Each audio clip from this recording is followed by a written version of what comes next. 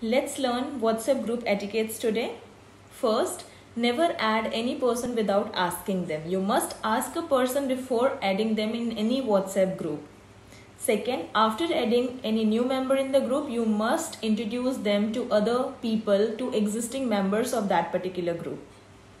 Third, never leave any WhatsApp group abruptly. You must drop a message, you must leave a message, and if you want, you can add a reason as well.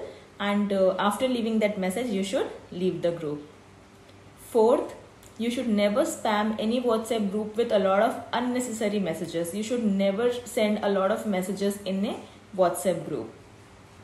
Fifth, you should never text too early or too late at night.